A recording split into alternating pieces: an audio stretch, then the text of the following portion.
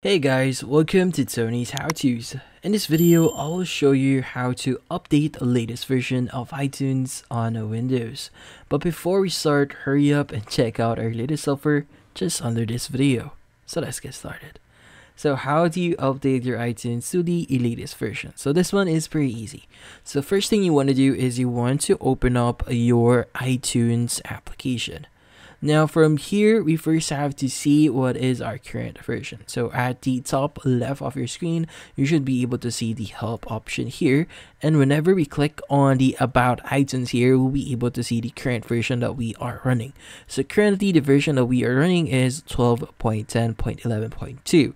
So the latest updates or the current latest update right now, as of the making of this video, is going to be 12.12. So we want to update that. So first thing is we want to exit this one. Let's go back to help, and under help you should be able to see the option that says check for updates.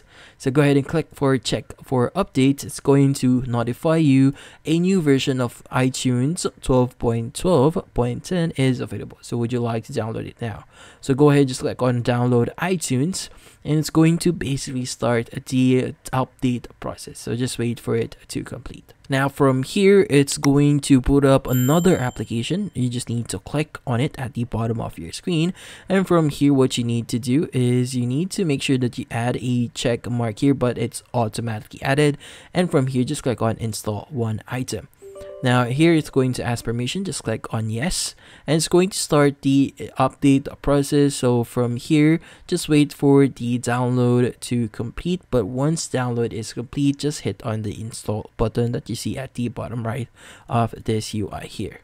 Now, once the installation is complete, it's going to say to finish installing the software, you need to restart your computer. So click on yes to restart now, and no if you plan to manually restart. So for now, let's just click on no, but I would suggest you to click on yes.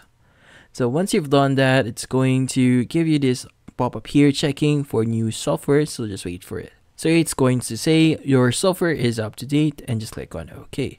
Now from here, let's just open up iTunes, and once iTunes boots up, we want to click on agree, and from here we want to visit help here, and we want to go back to iTunes, and as you can see, we now have the latest version for iTunes, and that's about it.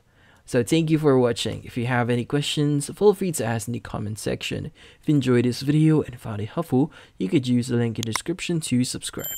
See you in the next video.